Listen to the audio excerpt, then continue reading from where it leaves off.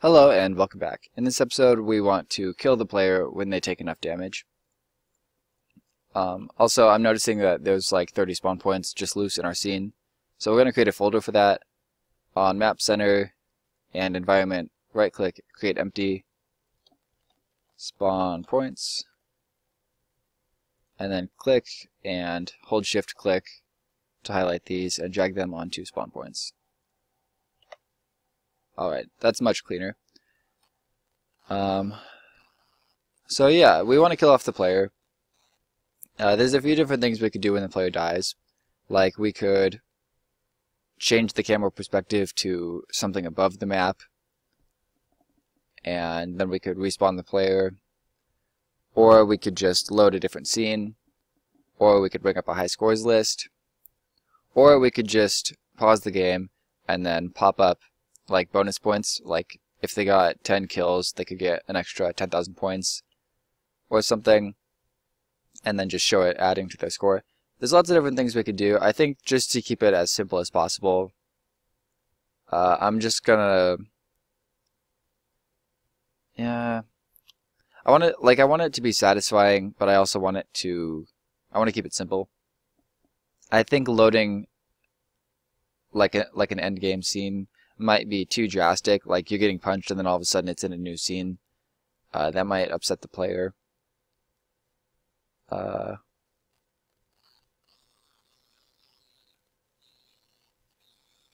don't know. I think I'm just gonna pause the game and then display text that says like you died or something, and then load the main menu after that. Alright, so if you go to player health, if that's not open, you can hit Control Shift and T at the same time, and then player PLH for player health. And now we have this die function that we created earlier, and we hadn't really put anything there yet. So when that happens, we're going to pause the game. So time.timescale equals 0. And we could just use the same text that we were using for the wave 1. We could just say, like, you failed or something. So let's get a reference to that. And that was called wave counter.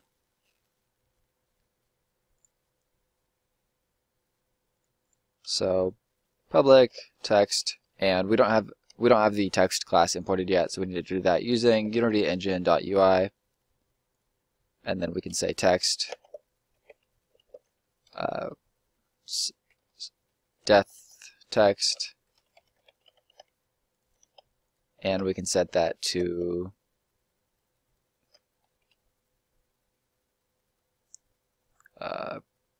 crushed.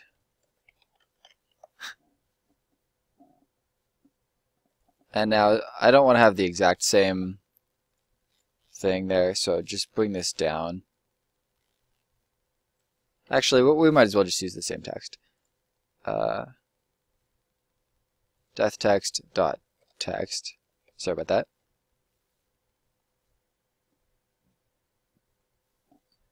Now find the FPS controller,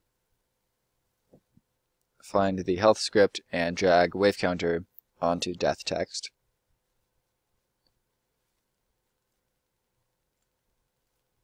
Now when he dies, it should say crushed.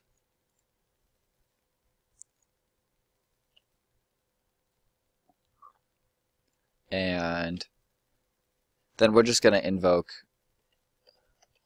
another method, and we'll call this restart after 2 seconds. Then we have to create a function for that. Void restart.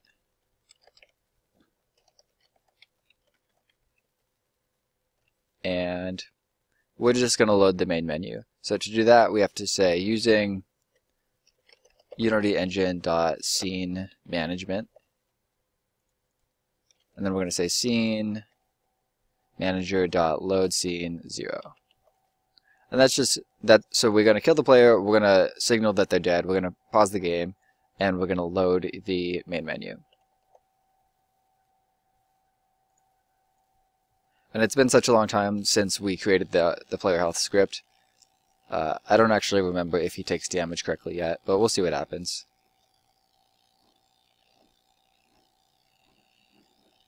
Looks like he's taking damage. Alright, and it paused the game.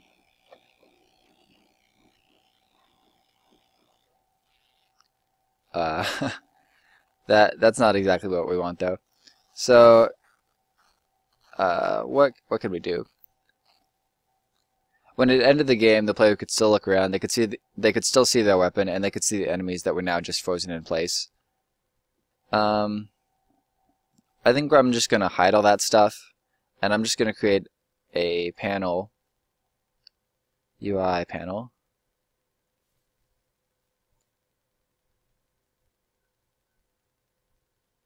And I want to make it a little bit bigger than the screen, because you can see it's like you can sort of see the faint border.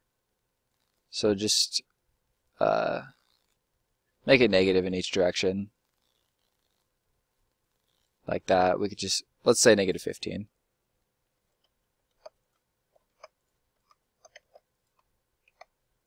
Like that. And now I'm going to make that pure black. Move the alpha all the way up to the top, and bring the color all the way down.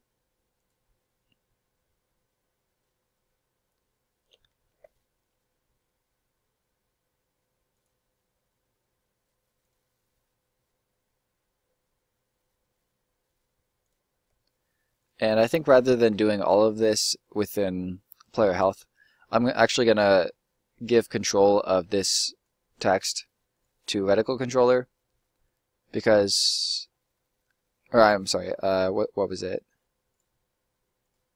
Was it called menu controller?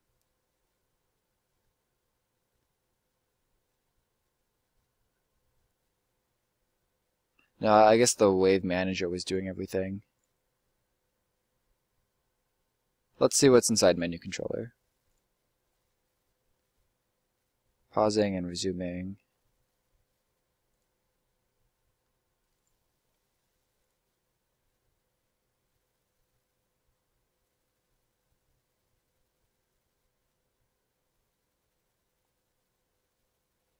Alright. So, well, I didn't really build the menu in a way that makes sense. It would have made more sense to have one script control all of the menu functions, like all of the user interface and the cursor and everything. But now the control of those elements is spread out between multiple classes. And I could repair that right now, but it might be kind of difficult for you guys to follow along with me. So what should we do? I guess I'll just forge ahead and just manually keep updating all the elements in their own separate classes. So right now we're working on player health, and when he dies we set the timescale to 0, death text becomes crushed, and then we restart the game after 2 seconds. I'm going to set that to 1.5, just make it a little bit shorter. I want to enable this panel to black everything out, so let's get a reference to that. Public game object panel, and when the character dies, panel.blackout becomes active. By default it's disabled, and so it's only going to show up after the player dies. We're going to set timescale to 0.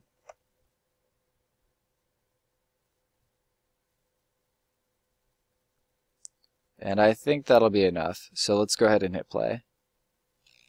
Also, it took the enemies a long time to kill me, so I'm going to increase the damage that I take when the enemies hit me. And I'm not sure if that was in player health.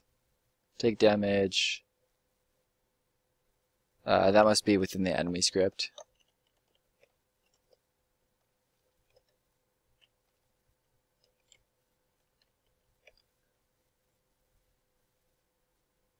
Alright, so that's in acts on movement, attack, broadcast, play, attack, audio, calculate, hit. Alright, and then within calculate, hit, we're passing 10 points of damage. And let's just move that up to 40. Now go back into play mode.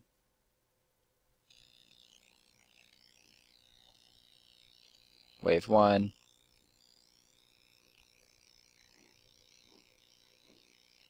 Alright, so he killed me in a few hits and the game froze.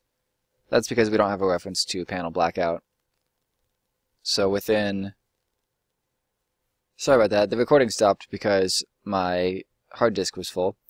I had to delete some things. Alright, so now we need to make sure we have a reference to panel blackout, which I renamed that panel blackout and drop that here. And now when the game ends, we should actually black out the screen and pause the game. So wave 1 starts. Here come the enemies.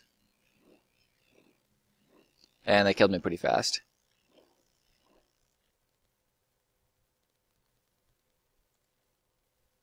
And for some reason they keep making that noise even though the game is paused. Why do they do that? So, enemy movement.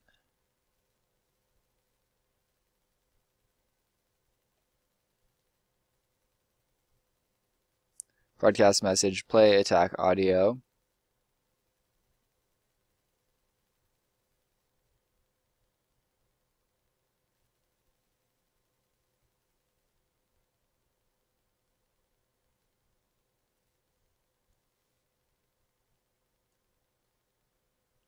I guess the game timer is still counting even though we froze time, which is frustrating.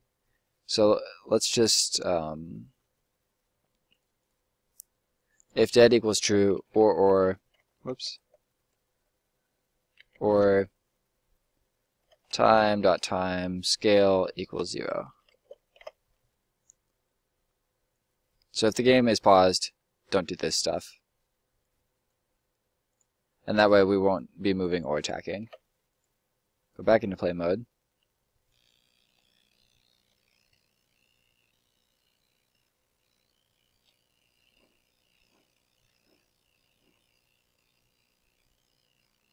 Alright, so that successfully killed the player.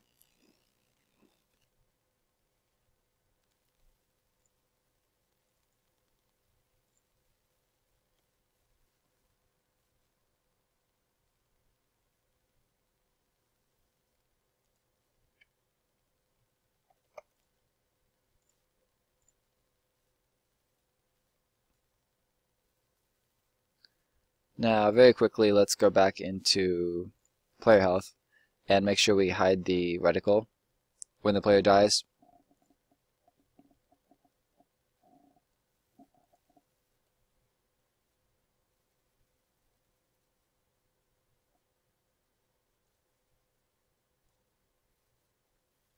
And we can actually just call this pause function from player health. And that'll take care of setting the time scale as well as, oh yeah, so menu control dot instance dot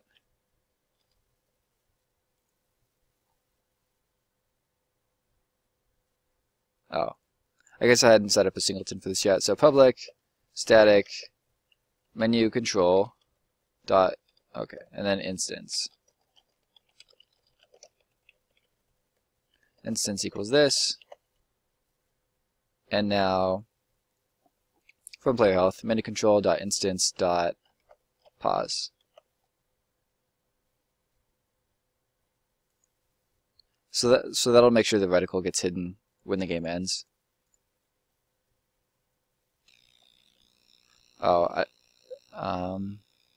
yeah, that should be fine.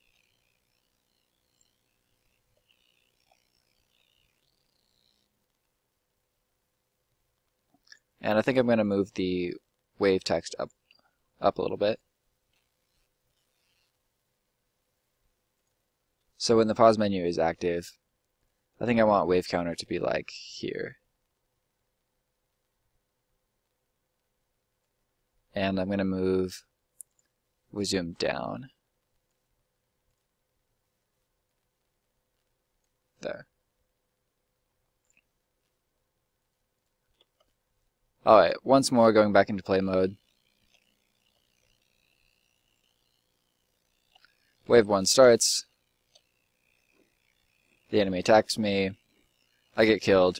It says I died. I can resume or quit.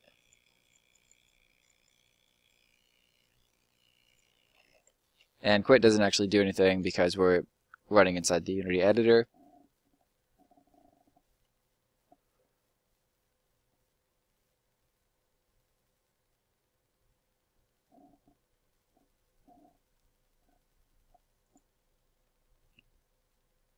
And I also want to disable the pause button, or I mean the resume button, because if the player is dead, we don't want this to say resume. It should be blacked out or something.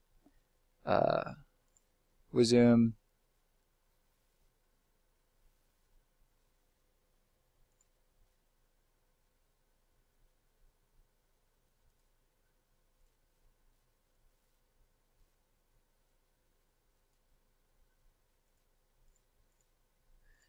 If we disable the button, that's essentially the same as setting interactable to false.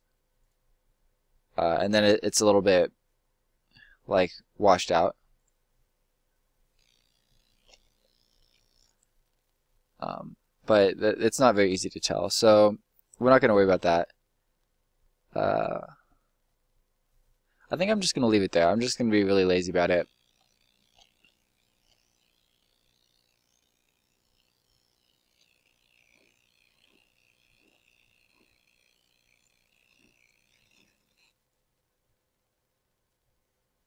And something broke. Null reference. FPS mouse look. Okay, now that happened when it tried to load the main menu. And now all of a sudden it can't find the FPS script. So to fix that, we can just say if FPS not equal to null. Go back into play mode. And when the game ends, when it says crushed, we can't use an invoke there because the game is paused, so that the invoke never fires. So from player health, we can't do this. And actually, what we'll do, we'll just do that with like a value of 0.01.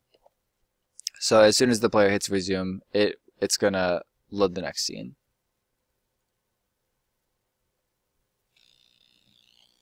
So the game starts.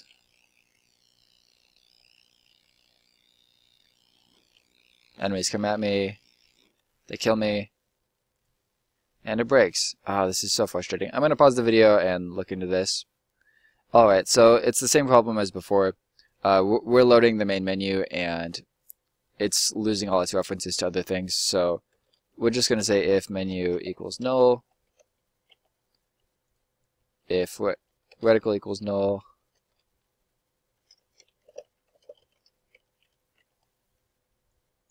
There.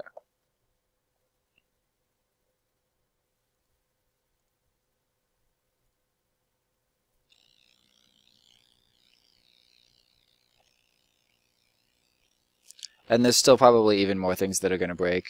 It's just part of the process.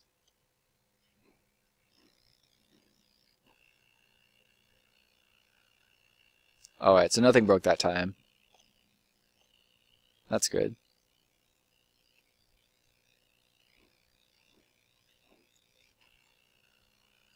Okay. And now, surprisingly, the invoke is actually firing right away. Where was that? Player health. Let's set that to 1 second and see what happens. And just to make the debugging go faster, let's go to axon movement and set this up to 100 so we can kill the player right away.